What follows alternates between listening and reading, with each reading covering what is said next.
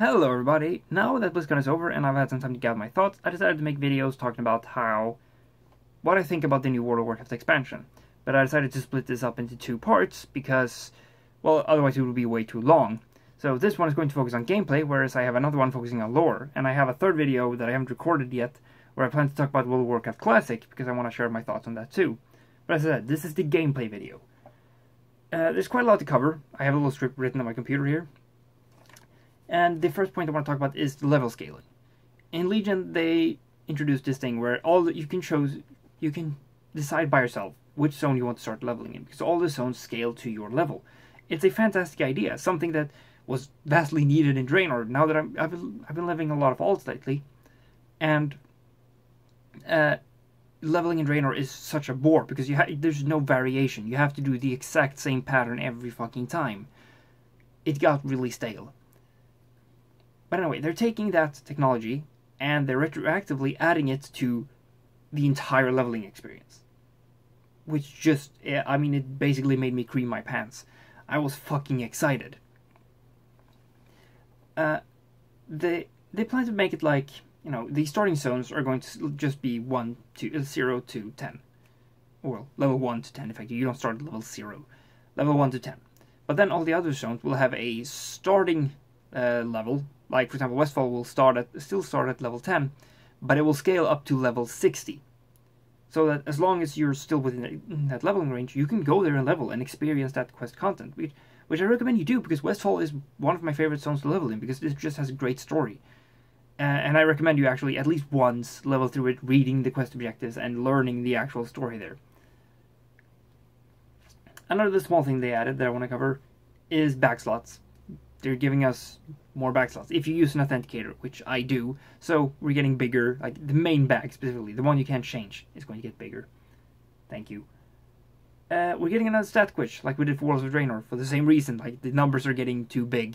They're also making an item level squish, which is interesting. They talked about how they should have done that during World of Draenor, but they didn't.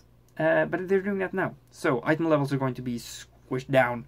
Like they showed a picture of like a geared character. When they were talking about the Heart of Azeroth, they showed a picture of a fully geared character, and it was like item level 185. I mean, there's plenty of ways they can do this. They can just remove item level on old gear entirely, because, well, at old gear it doesn't really matter. Or they could just do, like, due to raid content at the end of every expansion, usually there's a like 200 item level gap from leveling gear from one expansion to the start leveling gear of the other expansion. So just making that gap smaller could do all the difference in the world. I don't exactly know how they're going to do it, but they're going to squish it down pretty heavily, as I said. Like, it's going to go down from up in the thousands down to like 185, 200, that area. Excuse me. And next up, the allied races. Fuck, I talked about this in my lore video. I'm fucking excited. Like, I immediately started looking at all my characters, like, which ones am I going to race change to play at these allied races? But then they announced that if you level 1 to max level, you get a heritage armor. So I was getting bummed out, like, well, fuck, I mean, I don't have any character slots left. I can't level more characters. But, Blizzard heard my prayers, and we're getting 6 new character slots. 6 new character slots. Yes. The allied races, it's such a good idea. I talked about this a little on my lore video. I should have saved it for now, but it's like they found a way to add new races to the game with a lot less of the work. They don't need to add a starting zone. There's so much they don't need to do. They just need to make the animations, and then you start at level 20 and go. They don't even need class mount. They're not sure if they're getting class mounts. There's there's so much things they could add. So much. That part I covered more in the lore video, so go look at that. Next up, I want to talk about the Warfronts. This is basically like an RTS game inside World of Warcraft. Like, yeah, I was on full mast at this point. Like, I had already creamed my pants once throughout this panel, and now I was full mast again.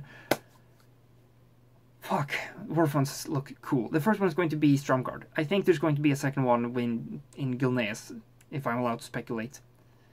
I really want the Alliance to retake Gilneas. Like, I main a Worgen. You know, my Worgen wants to go home. He left his favorite chew toys there. He really wants those back. So the Warfronts, that's fucking cool. Like, they're adding RTS elements into World of Warcraft. I would have loved just a Warcraft 4 released as like a companion piece to this that covers more the big scale war, whereas World of Warcraft is more small scale, like you're one person on the ground.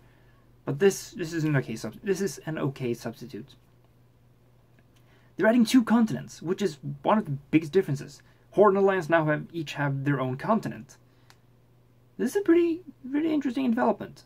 I don't think we've ever had main capitals so far away from each other. You know, in Pandaria we had separate capitals, and at that point, like, you could stand on one of them and see the other one. Like, they were so close to each other. And in Warlords of Draenor, we were going to get that again. No, not going to. We were going to get capital cities far away from each other. You know, Alliance was going to have the Temple of Karabor, and the Horde was going to have Bladespire Citadel, which would have been a fucking great development. They should have done that. But no, they chicken out, and instead we got these shitty cities on Ashran that nobody really cares about, or nobody ever liked.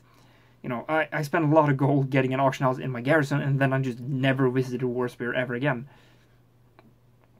It's called Warspear. I don't remember what it's called. That's how much I give a shit about it.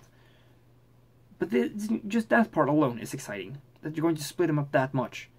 And then when you're max level, you're going to be able to go to the other faction's continent and do some quests and world quests and stuff there. Sounds cool. I like that. And another thing we're getting is, since we're allying with these big naval civilizations, we're getting island expeditions, where we go to an island and try to find Azeroth. And these island expeditions are going to be randomized. So there's several different islands, and even on every island there can be a completely different story every time you go there. That sounds kind of interesting. It's a bit like scenarios from Pandaria, except better, because it's more randomized, it's more new, it's newer. Like, how do I put it in a good way? It's not the same thing over and over again. Apparently they're not adding Worgen or Goblin models yet. Boo. But they said that they're talking about it. I don't know what that means, but it's something. They were also really excited about this tactical AI for PvE they've created. For island expeditions, you're sometimes going to be, I don't know if it's sometimes or if it's always, facing off with these AI characters representing the other faction. And since they're not just supposed to run up to you and punch you in the face, they've said that they've given them personality. Like, they've given them a tactical advanced AI. That, no, they're going to go for the objectives. Some of them are going to go for objectives. Some of them are going to stall you so you can't go for the objective. Just a great idea in general. I mean, if they can manage to pull that off, that's a great idea. So it's going to be interesting to see how that ends up. And lastly, we're getting in-game voice chat. Now, when I heard that, I started thinking, I was like, why isn't this already a thing? It feels like that should have been a thing for years now.